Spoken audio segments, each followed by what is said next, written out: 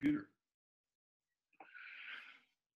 Okay, today we have Johnny Temple and Ibrahim Ahmad from Akashic Books. Johnny is the publisher and Ibrahim is the editorial director. Akashic Books is one of the largest and most innovative independent presses in the country, publishing over 30 titles a year. They were founded in 1997 with a mission to de-gentrify the literary world. So I'm going to ask Johnny and Ibrahim, maybe Johnny first, to tell us a little bit about Akashic, your mission and your history. Great. Thank you, Phil. We started publishing in 1997. At the time, I was a full-time musician. I'm still a musician, and I still play music, but I'm not a full-time musician anymore. At that time, I was actually earning a pretty good living playing bass guitar in a band called Girls Against Boys, which in the 1990s had a nice run.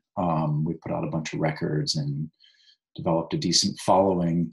And in the mid-90s, my band was at the right place at the right time soon after the band Nirvana had exploded, and all the major record labels were trying to sign up other sort of noisy rock bands, and my band got caught up in that, and we got a really great record deal and used some of that money to start Akashic Books with a couple of friends who Bobby Sullivan and Mark Sullivan, who left the company early on to start families.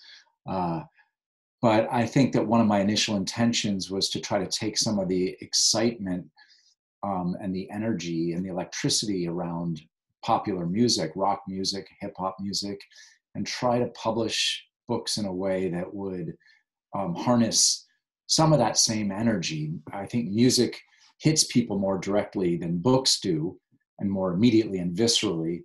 But I still think that books sometimes are looked at as a sort of elite art form, and here comes our mission to this reverse gentrification of the literary world, which is the idea of trying to publish books in a way to reach more people. A lot of people in mainstream publishing complain that people don't read enough anymore. But when they say people don't read enough anymore, they're often talking about a really narrow, overeducated part of the population. And so we're trying to sort of be a part of publishing books, not just books that themselves are exciting, but to try to publish them and promote them in exciting ways, and just try to build a more literate public, a public more engaged in exciting books. We publish about 40 books a year. The heart and soul of the company is literary fiction, but at this point, our list is much broader than that. We have a lot of books by musicians. We have political nonfiction books. We publish a small bit of poetry, small bit of art books, but our list is fairly eclectic, and we've had some nice successes along the way. Ibrahim, in July, I think, of 2018, there was a lovely article about you, about a day in the life of a publisher, published by The Millions. Maybe take us through, a day in the life of an independent literary publisher. So firstly, I'll say that our days, these days at least, are a little more unusual than they have been in the more recent past. But I think everything that we do is sort of predicated around what we like to think is an intuitive approach to publishing. All of us at Akashic, we before joining the company had little to no experience in the publishing world, so we've sort of made things up as we've gone. And on the one hand, it's been quite beneficial to just sort of follow our instinct and trust our gut impulses. And I think as an editorially driven company, the fact is that the books that we publish sort of they dictate to us what we need to do with them. And just to sort of make this a little bit more concrete, I'd like to think that our publishing program, our biggest imperative is not to be redundant with other publishers, and there are plenty of wonderful publishers out there doing great work, and we don't need to be stepping on anyone else's turf or copying what they're doing. So we're looking for work that broadens and expands the literature, and I think that impulse to publish either underrepresented voices or new voices, that informs every aspect of the company. Looking at an individual day, I mean, I think one of the things about independent publishing in particular is that by necessity, everybody has to wear many different hats. And so while, my title might be editorial director, chances are that I'll spend equal parts on a given day doing publicity work or chasing down invoices or dealing with metadata or analyzing sales or building relationships with retailers and booksellers. And so, I think balancing all the different moving parts and juggling all these different areas simultaneously, that's what it is to both run a small business and to be fully immersed in the independent publishing world. Maybe we could talk a little bit about, from the point of view of a writer who doesn't have any connections and who, maybe is just finishing their first major book, whether it be a novel or a memoir. Give us a little insight into the kinds of decision-making processes that you undergo, because in so many ways, I think publishing is opaque to, especially to new writers. There's not a lot of commonly held knowledge. And so tell us a little bit about how, a book comes to you and what happens. So when before the book actually comes to us, a query letter comes to us, whether it's from the author herself or her literary agent contacting us, or maybe it's a publisher who publishes her in England, who reaches out to us. So we could be approached from any number of different directions, and we are approached many times every day from people who have books.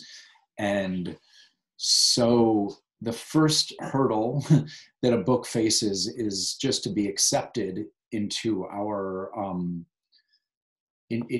onto our reading list. And for that to happen, one of our 4 editors who comprise our editorial team has to express interest in the book. Those editors are me, Ibrahim, Johanna Ingalls at Akashic, and Aaron Petrovich, who isn't actually an editor. He runs our production department, but he's a member of the editorial team.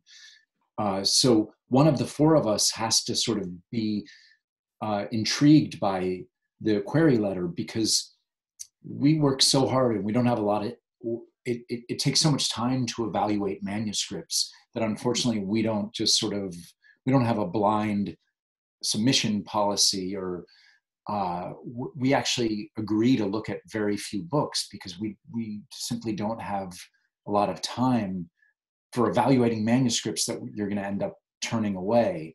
So one of us has to be kind of interested in what the query letter is saying. And then, okay, so I read it, we send it around and I say, I'm interested. And so I say to the author or their agent, yes, go ahead and send us the manuscript. And then I, as the person who expressed interest in it, am responsible for doing the first read. And usually I'll do the first read and I'll say, okay, this book is very good, but it's not for us. That's usually what happens, because you're waiting for a book that either completely knocks your socks off, that you just think that the writing is phenomenal or the story is phenomenal, or if there's some sort of compelling commercial reason to publish it. Okay, this author's very well known and they're coming to Akashic for reasons X, Y, and Z, but they're a known quantity who comes to us and we think we can be very successful with their work. It may not be our favorite work ever, but we love the person or we love the writer. We want to support them. Though I'm getting a little bit, I'm straying a little bit, because really basically someone has to fall in love with the book, or there has to be, and that's usually 9 times out of 10, that's kind of how we acquire the book, is that one of us sort of falls in love with the book and then you start trying to convince the others to sign it on. Then the others either have to read it or they have to say, based on what you said, I'm going to go with your judgment on this. Let's go ahead and make an offer to the author. And so that's really basically someone has to fall in love with it. Unless there's these other commercial considerations, which I started talking about, but I was doing a bad job of explaining what I meant. And the fact of the matter is, as I say, 9 out of 10 of our acquisitions are not based on like primarily commercial reasons. We of course. Oh, go ahead. I just wanted to dwell for a moment on the mechanics of the process, the sort of passive sitting and waiting for a manuscript to land in our inbox.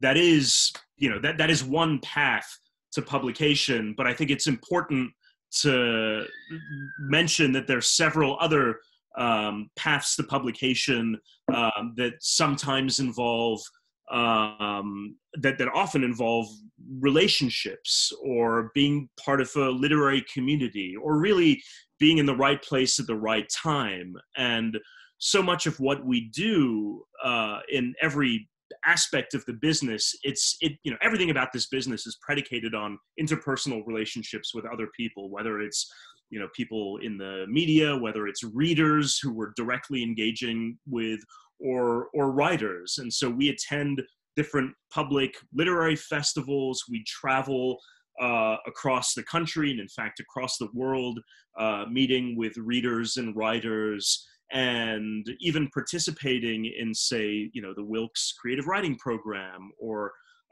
other conferences. It's a great way to just develop relationships with writers. And it's also the case that I think some of the best books that have been brought to us have not been brought to us by agents. They've been brought to us by other writers. Sometimes writers who we've published, and obviously those people, they know the idiosyncratic nature of our list and our own editorial quirks and interests. And it's certainly the case that if somebody like Marlon James, whose debut novel we published over a decade ago, if Marlon were to come to Johnny or me and say, you have to check out this submission by this young writer, that manuscript would immediately jump to the top of our reading pile. And those types of relationships are absolutely crucial and paramount to how not just Akashic operates, but I think how the book business operates as well. I think there is value in looking at unsolicited queries, and I'm glad we do it, because occasionally we find those diamonds in the rough. But I also think that it's just as important for us to be out there in the world, both going after writers, people who we're interested in individually, who we may want to try to fish a book out of, or otherwise just being open to meeting other writers who might fit our publishing program. One of the hardest things I think for us to do is to describe in using just generic adjectives what it is we like. Maybe if you guys could talk about a particular project, maybe one that's come to you recently that jumped out, that you really enjoyed, or maybe even had some differing opinions about, and describe how that particular book got received and handled and edited, as an example, which might help writers understand the whole process better. Trying to think of a good example. There's plenty of examples. I can jump in with one while you're mulling it over. And this example is with an author who we've published previously, but the nature of the work is such that, the actual novel that this writer has been working on, he has been writing it almost as a dialogue that the two of us have been having over the years. So that there's this Iranian writer by the name of Salar Abdo, who he splits his time between Tehran in Iran and here in New York City, and he, for the last 5 or 6 years, has been spending most of his time in Iraq and in Syria. Basically, he has embedded himself with the militias that are fighting against ISIS, the Shia militias, and he has sort of gained their trust.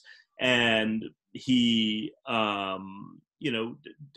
initially went there to work on a documentary film that was commissioned, and ended up coming back, fortunately, in one piece, and has written what to my mind, is one of the great war novels that I've ever encountered.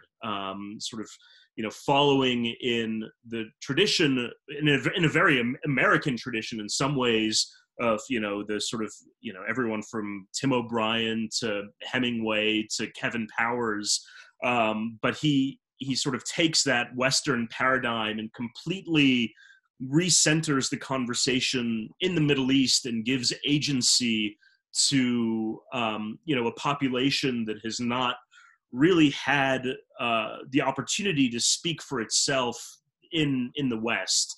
And this book, I mean, it's pretty remarkable. Over the last 5-6 years, as he's been writing it, we've been meeting usually once a month, and just talking about the issues and the ideas that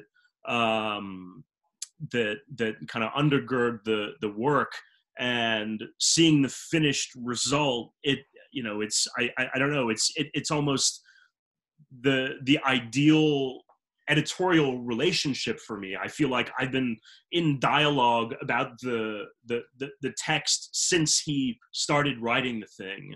And it's a very unusual sensation as well. I don't often, I'm not typically in a position where I'm working with an author as they're, dealing with the conceptual architecture of their work. And I have to say, it's been one of the most rewarding editorial experiences that I've ever had, because, it started on the level of ideas, but then, the ideas don't overwhelm the plot. It's a page-turning, down in the trenches war novel, but with a really solid philosophical foundation that it's just been it's been an entirely unique and rewarding editorial experience for me, and one that every so often when you have an experience like that, it, as an editor, it reinvigorates you, and it brings you a level of appreciation of the work that you're doing, because again, there's a difference between copy editing a manuscript, and obviously that's very important, and then doing that sort of macro level, construction that has to happen before even a single sentence has been written.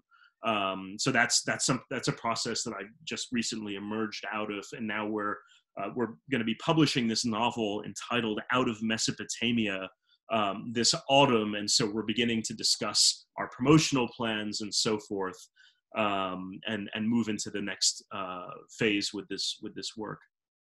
Out of Mesopotamia, and the author's name is Salar Abdo, Salar Abdoh. Wow. Well, I'll have to look for that when it comes out. That sounds very exciting. What do you see as the future for Akashic, and also in terms of your vision of the way the industry it has moved and is moving? I have never been a good prognosticator, nor have I had the opportunity to use that word many times. um, um, uh, I tend to steer clear of projecting what the future looks like, either for Akashic or for the literary world in general. I've always had trouble with that. Like, in 5 years, where do you want to be? I,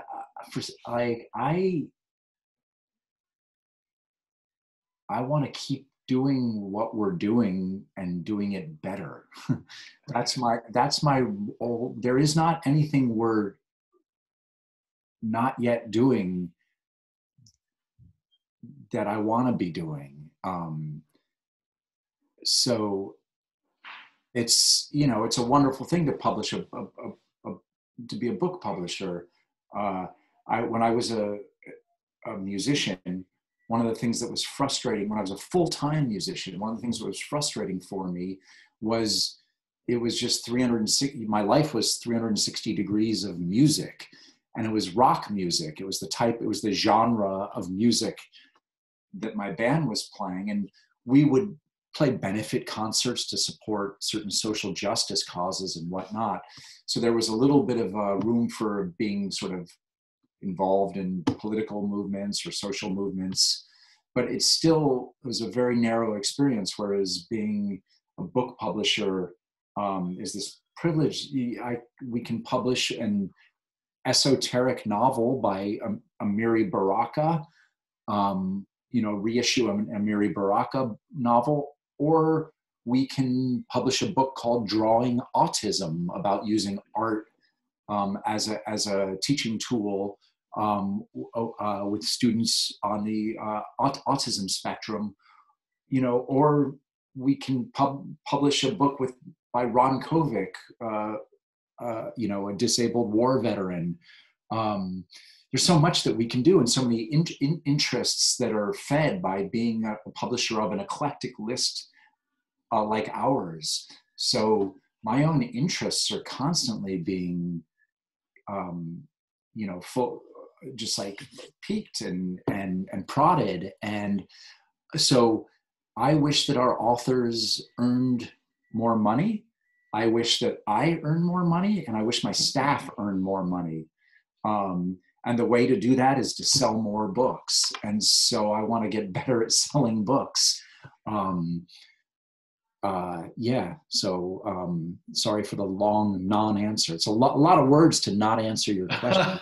No, actually, of course, it's one of those questions that we get asked a lot of times on that panel, and I think you answered it beautifully by just saying, the future is unknown, and in fact, it's all about the process.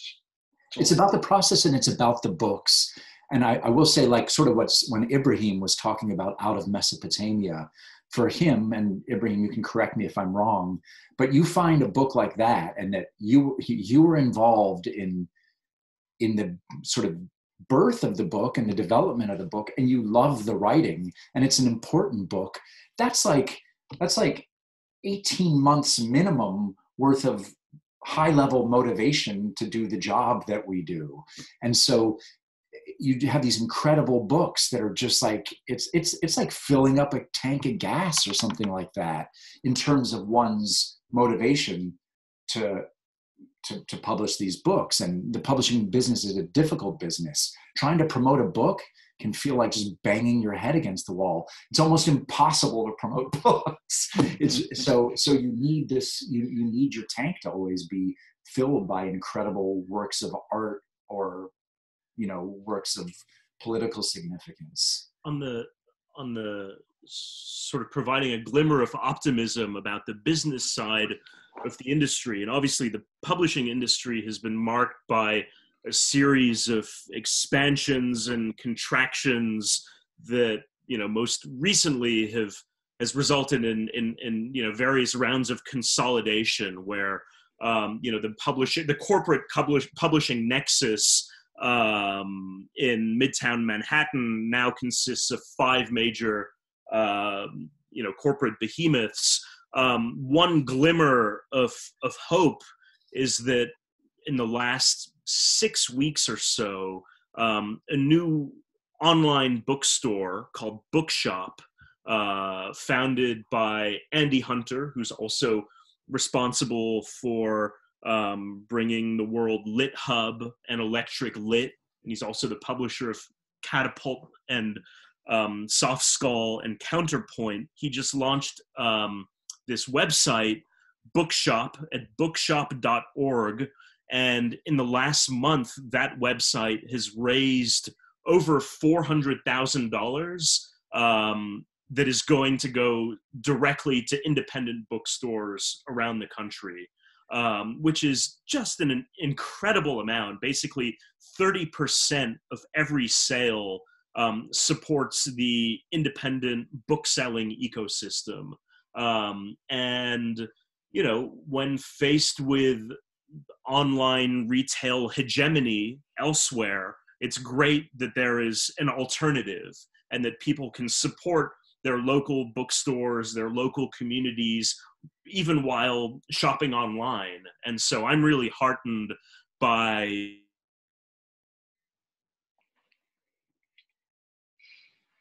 Bookshop. And I think it's in part due to the virus and all of the ramifications of the virus, but this has been one of those few bright spots of 2020 so far. Okay, well, thank you so much, Johnny Temple, Ibrahim Ahmad of Akashic Books. We look forward to all your new books coming out, and we thank you for joining us today. Thanks for having us. Bye. Bye.